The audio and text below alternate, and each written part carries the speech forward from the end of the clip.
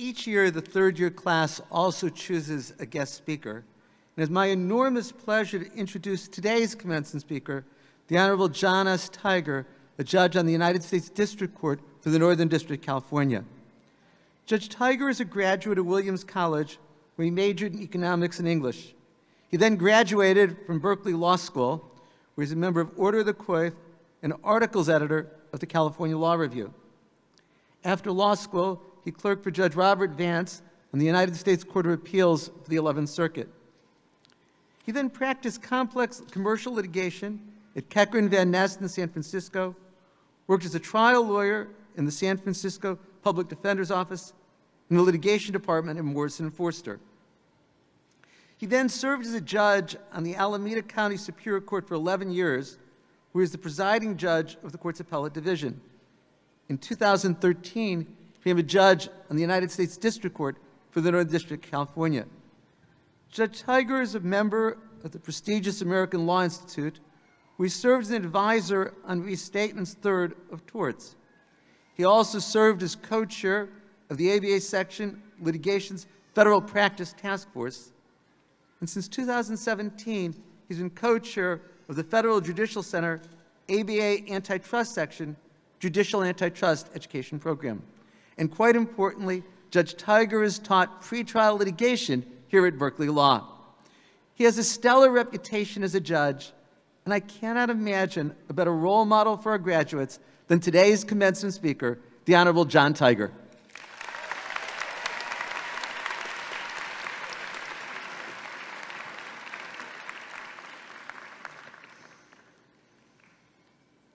I don't remember Dean Chemerinsky telling me there'd be so many people here. Thank you very much for that introduction, Dean Chemerinsky. Good morning to you. Good morning to faculty, parents, friends, and good morning to the truly extraordinary graduating class of 2023.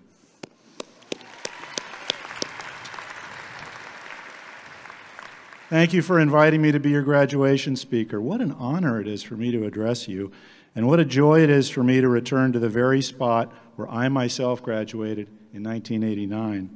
I have to tell you, it's just the way I'm put together that I choke up sometimes when I speak publicly and when I touch on subjects with a lot of positive emotion, and I'm feeling a lot of positive emotion right now, so forgive me in advance. I want to start by thanking and congratulating some of the folks who made today possible. You've heard some of these thanks already, but I'm not sure you could thank these folks enough. I want to acknowledge all the parents, spouses, partners, friends, and family here.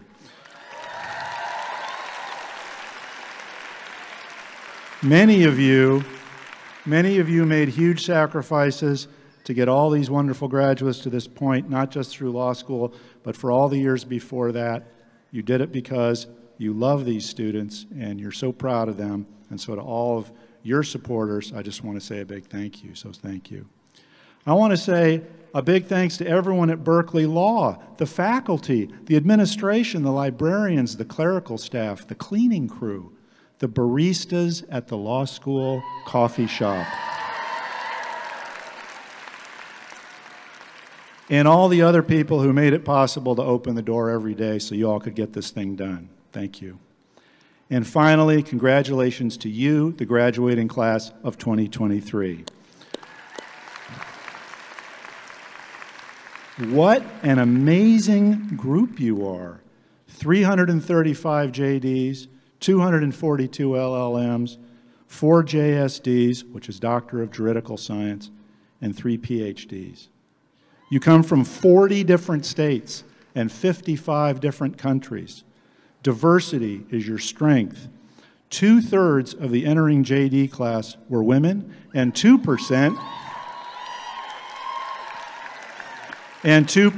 were non-binary or transgender. A majority of you were persons of color. More than 10% of you are first-generation college graduates. And while this is tough for me to admit, I've seen the data, and pretty much all of you had a higher college GPA than I did, which confirms my suspicion that all of you are smarter than I am. From here, you're going on to work in private law firms, to enter public service, to take all kinds of interesting fellowships, to work for big law, to work for plaintiffs' firms, to enter academia, to clerk for judges, to become judges, to continue being judges, and more other things than I have time to list. In your totality, you reflect the diversity of background and thought that have always made Berkeley Law a truly great institution. Congratulations on today's achievement. Just one last time, give yourselves a huge round of applause.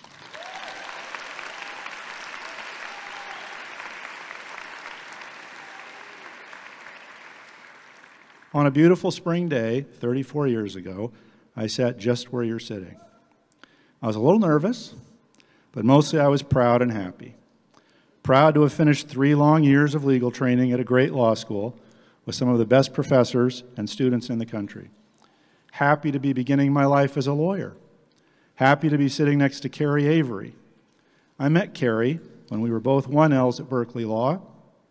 She's one of the greatest graduates this law school has ever produced, and I've now been married to her for more than 31 years.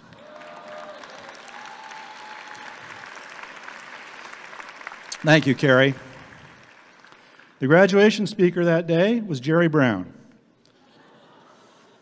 the former, I didn't know that would be a laugh line. The speaker that day was Jerry Brown, the former governor of California, who would later go on to become the governor of California.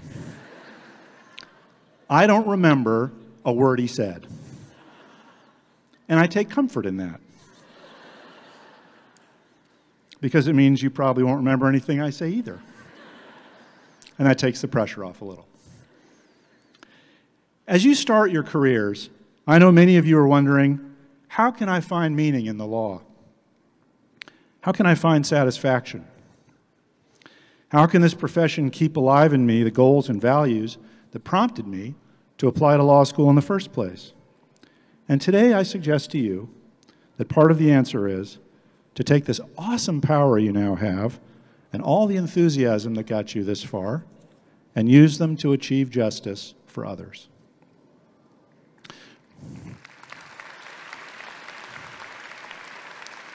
First, do justice by upholding the rule of law and safeguarding our democratic society.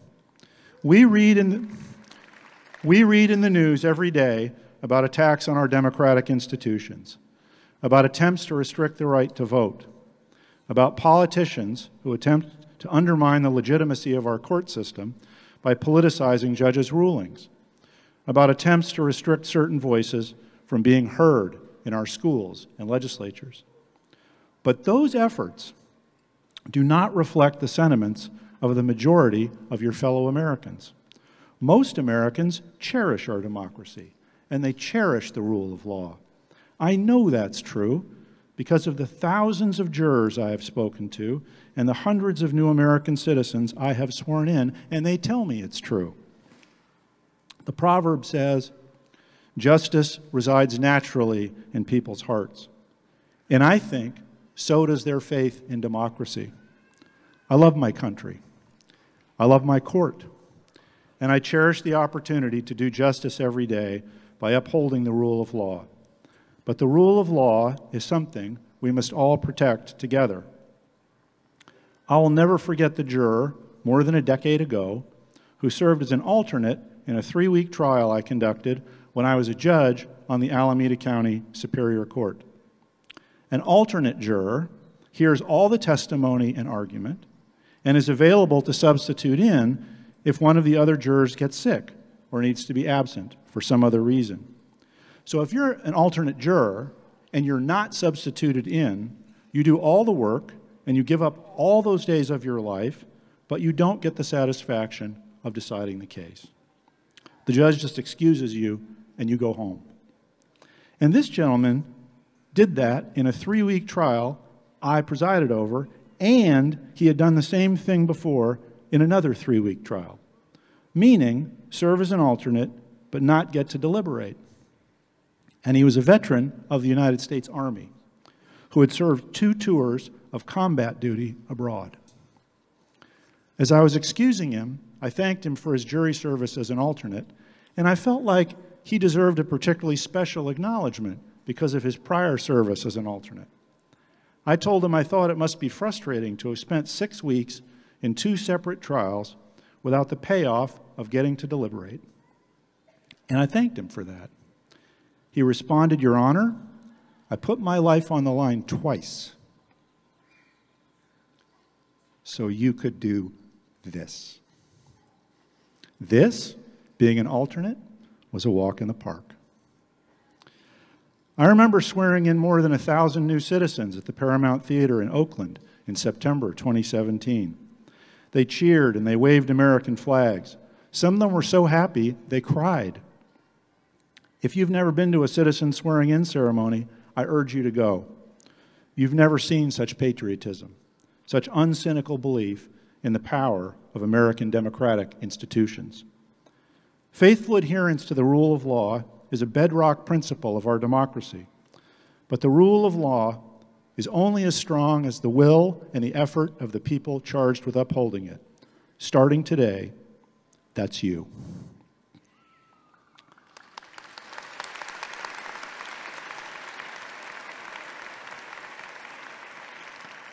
If you're admitted to the California bar, you'll take an oath to support the Constitution of the United States and the Constitution of the state of California. In other states, you'll take a similar oath. That oath is a promise to uphold the rule of law. Upholding the rule of law means applying the law evenly, without fear or favor. But it also means bringing to account those who would try to weaken the rule of law. It means being willing to step forward to guard the rule of law from attack by any source, no matter how mighty and no matter the consequence.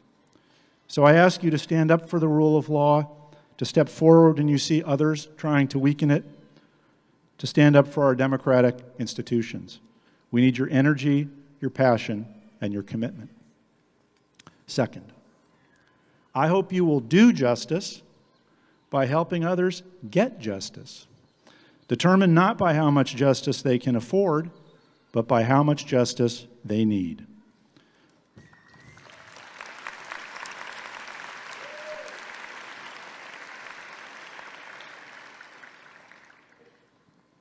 It's probably not a good look to drink out of a can at the microphone. I don't know.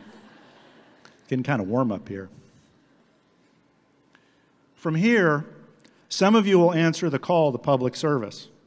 Some of you will work in public interest firms. For you, doing justice will be part of the fabric of your work.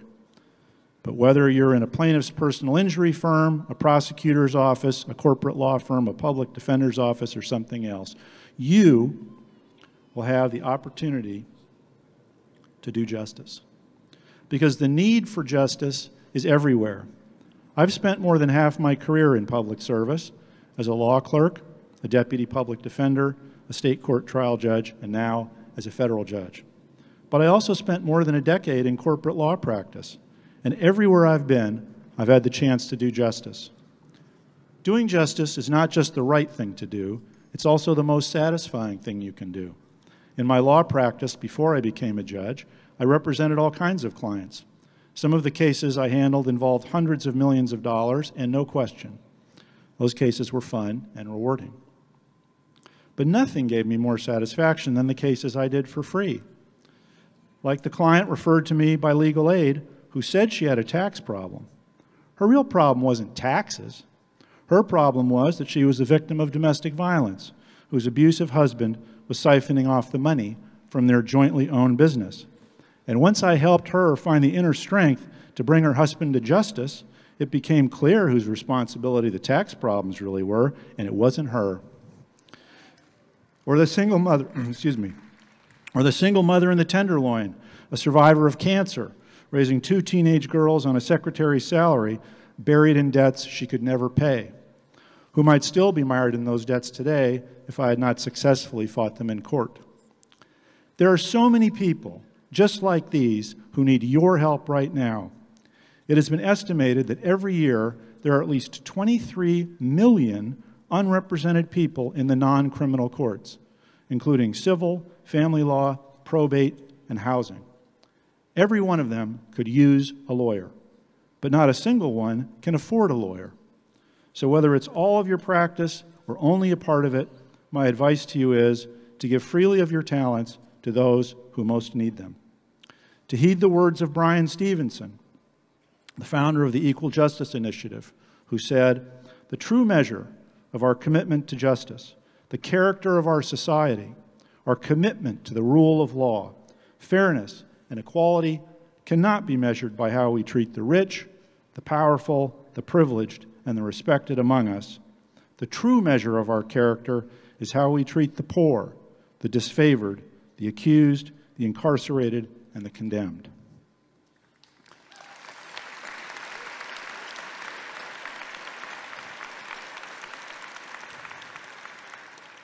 There will be times when it feels easy to achieve justice. But there will also be times when it feels very hard. The hard times are not when you give up. That's when we really need you. And don't worry if you can't always see all the way to the end of the path towards justice. As the writer Barbara Kingsolver once said, the arc of history is longer than human vision. It bends. So today, I invite you to begin your careers in the law by putting yourself on the path towards achieving justice for others, a path described by Dr. Martin Luther King Jr. in the last sermon he gave at the Bishop Charles Mason Temple in Memphis, Tennessee. He said, "Let us rise up tonight with a greater readiness. Let us stand with a greater determination. And let us move on in these powerful days, these days of challenge, to make America what it ought to be. We have an opportunity to make America a better nation."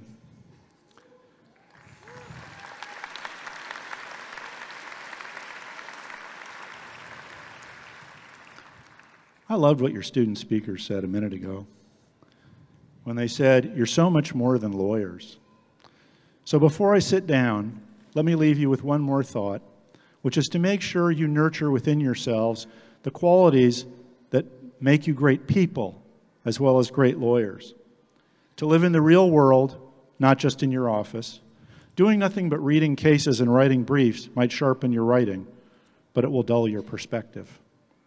Make sure you're just as invested in your relationships with your friends, your loved ones, and your community as you are in your relationship with your clients and the courts. And take care of yourselves by doing things that bring you joy. For me, those things have included family, friends, and among other things, poetry. So I'm going to close with one of my favorite poems, a poem by Marge Piercy that I think sums up the kind of lawyer and person I hope you'll be, that I hope you'll want to be. And her poem is called "To Be of Use," and it goes like this. The people I love the best jump into work head first, without dallying in the shallows, and swim off with sure strokes, almost out of sight. They seem to become natives of that element, the black, sleek heads of seals bouncing like half-submerged balls. I love people who harness themselves, an ox to a heavy cart, who pull like water buffalo with massive patience, who strain in the mud and the muck to move things forward, who do what has to be done again and again. I want to be with people who submerge in the task, who go into the fields to harvest and work in a row and pass the bags along, who are not parlor generals and field deserters, but move in a common rhythm when the food must come in or the fire be put out. The work of the world is common as mud. Botched, it smears the hands, crumbles to dust. But the thing worth doing well, done, has a shape that satisfies, clean and evident. Greek amphoras for wine or oil, Hopi vases that held corn are put in museums. The pitcher cries for water to carry, and a person for work that is real. Congratulations again on graduating from Berkeley Law. I've been so honored to be with you. I look forward to seeing you in court. Thank you.